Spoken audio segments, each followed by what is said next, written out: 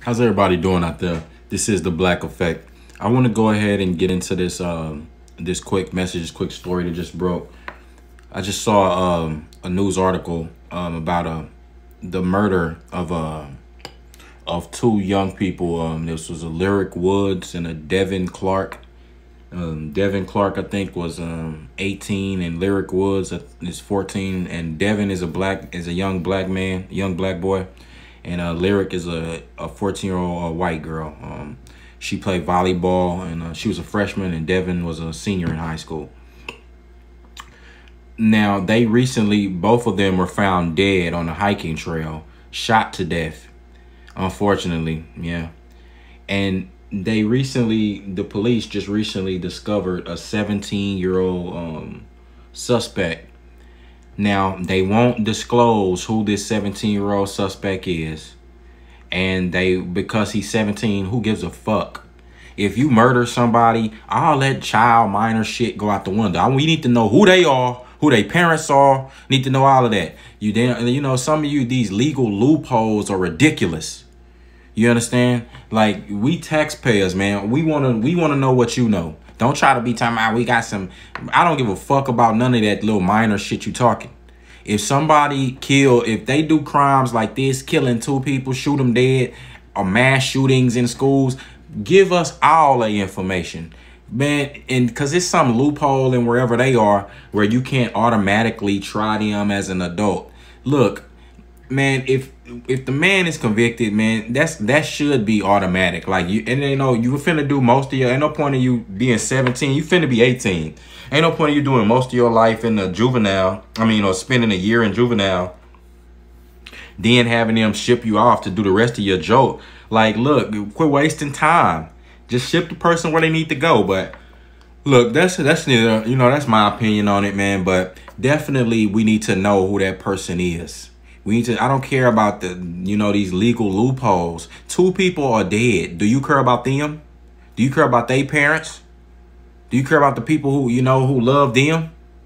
You sit here, like I said, these police officers and news outlets and stuff, man. These news outlets, y'all reveal everything. Like, TMZ will be all up in your nuts, under your balls, revealing information. But when it's important stuff like this, you want to act like you can't disclose it to the people, man. Get the hell out of here. And I'm going to tell you one thing, too. I bet you that this kid is white. I bet you this kid, and I'm not trying to be racist with this, but I bet you he's white. You understand? Because this was a young black boy and a young white girl who got killed. I bet you the person who killed him is white. And this young white male either saw them together and was jealous and felt some type of way, or he was, the ex-boyfriend of this girl. And this girl was only 14, so she shouldn't be having too many boyfriends. You understand? But that's either one or two of the scenarios. And I'm going to tell you like this. This is you hear a lot of rhetoric from black women talking crazy, talking about, oh man, when black men see me with a white man, the look on their face or the stuff that they be talking about, you can't quantify. They talking about looks, or when they go out or something, they could feel the energy or something. It's all energies, and all that's nonsense, man. You just really basically, you probably just projecting. You're assuming things, and you know what they say about assumptions. But with black men, when they date white women, and especially that they with a young white woman, bro, the hatred levels are high. You understand? Because you got a lot of men today, a lot of white men, just men period today, are incel. You understand? Black men have a little bit more leeway, with the stereotypes, the sexual stereotypes and niggas just having swag and things like that. But for white men, they don't have those things to fall back on. You know what I'm saying? And some of them, some of them don't even care. Some of it's just like, you have real men all across the board from all walks of life. But some, for the most part, you will have, but you will have, not for the most part, but you will have some individuals who can't take it, like who see somebody else with another race of people, or with a person that's of their race, and they get jealous. They can't take it.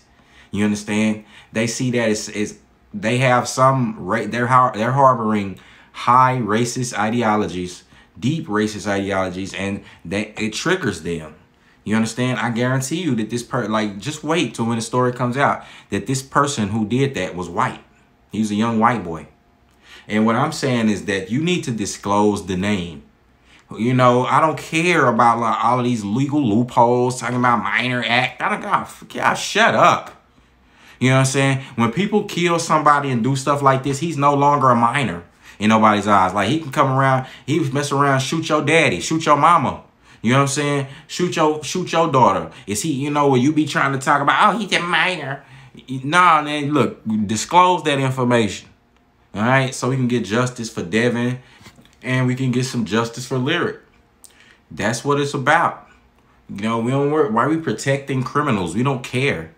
You understand? Again, if you didn't do it, like if you involved in this, then your name goes out.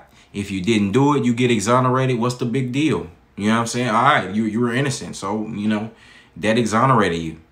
But we need to know these names. I hate when these people they're talking about that if they decide that he's an adult, if they, the courts decide that, then they'll come out with his name. Like, man, miss us with all that. Like, you got people grieving right now. These kids are already dead. You don't have the cause of death. You don't have, you know how much they twiddle their thumbs. Don't try to sweep this story under the rug. Because I'm going to continue to cover this. We're going to pay attention and see what y'all doing. And what type of time have you given this 17-year-old who decided to kill these two people? Because I guarantee you can charge him with a hate crime too. I guarantee you that. It's going to be you're going to have a lot of, if he turns out to be a young white male, you're going to have a lot of political mess on your hands. You really are. You're going to have a lot of people that's up in arms and enraged by these different type of hate crimes and things. And I mean, again, it's nothing, you can't stop everything, can't prevent everything. But definitely we need to be informed. We need to know who these people are because, you know, like at the end of the day, we need to know. That's it. We need to know who that kid is, who did that killing. Got dangerous kids out here. You know what I'm saying? The dangerous people. I don't care about his age at that point. You understand? And we need to know who his parents are. Ain't nobody harassing them, but we need to know who they are. So with that being said, man, you know, it's a sad situation for Lyric and Devin. You know, prayers go out to their families. You understand? Prayers go out to all the loved ones of those two individuals, man. I know they going through it. So with that being said, it's your man Nico B, Blackeffect. I'm gone.